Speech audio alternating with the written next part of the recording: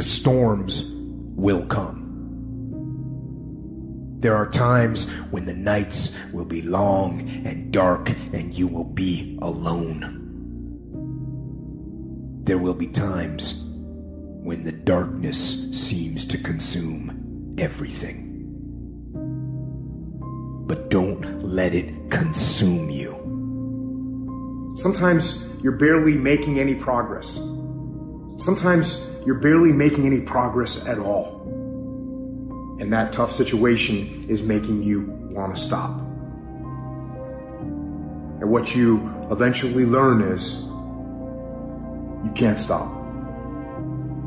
When you're going through tough situations, you got to take that next step. You got to keep moving forward. And I know we're going through a pretty tough situation right now in a lot of different ways. Take that next step. Keep moving forward.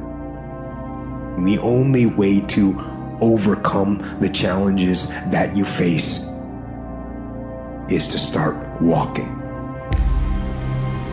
Every day, get up, take that step, and start walking. Even in the darkest times, even in the strongest storms, even when the sun is blotted out and the world is falling apart, the darkness cannot extinguish your light. You, your will, your determination, no matter what is happening, no matter how hard the fight is, as long as you keep fighting, you win. Only surrender is defeat. Only quitting is the end.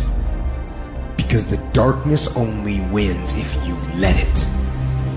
Do not let the darkness win. Fight. Fight on.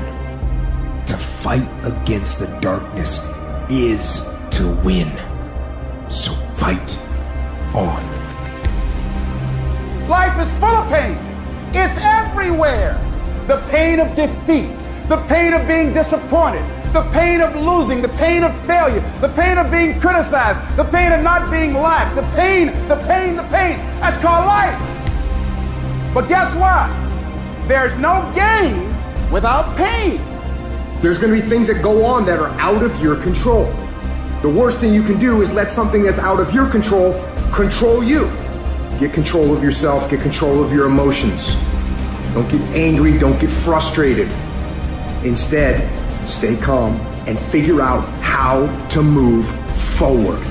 You are closer than what you think. You close, and the devil done told you, just get a divorce. You close, hold on. You close, you about to drop out. You gone too far now. You ain't got but 2 credits. Hold on. You 3 kids in. You can't quit now. Hold on. But this is my 6th time taking it. You gonna pass on the 7th. Hold on. But you better get something from all that hell you've been through. I'm talking to somebody. You ought to get excited. You are 100 yards away. You are 100 yards away. You can see it in the distance. You can see it in the distance. You close, boo. Don't give up now. You close, my brother. Hold on. I don't need you thinking about it no more. You're doing too much thinking. You analyzing too much.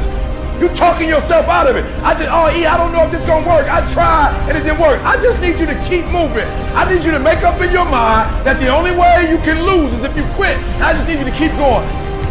Don't allow that inner doubt in you to tell you why you're not good enough. You ignore that inner voice and all of the external voices. Don't judge the possibilities for what you can do based upon the circumstances, because the circumstances won't determine who you are. Doesn't matter how many mistakes you've made. Doesn't matter how much money you've lost. In fact, I see it only as an investment, what you learn from life. You don't stop when you're tired. You stop when you're done. You stop when you complete it, when you execute it. This is where you start separating the successful from the unsuccessful. Just because it says trial on the package, or tribulation on the package, or pain on the package, it don't mean it ain't a blessing inside, and most of you turn around when you see pain. But those of us who had a right perspective, we approach it when it say pain. When we see trial, tribulation, we don't give up or give in. We know the blessing is on the inside. We don't give up. We don't surrender. We don't quit. We see differently. Our perspective is different. And because our perspective is different, our outcomes are different. Our rewards are different.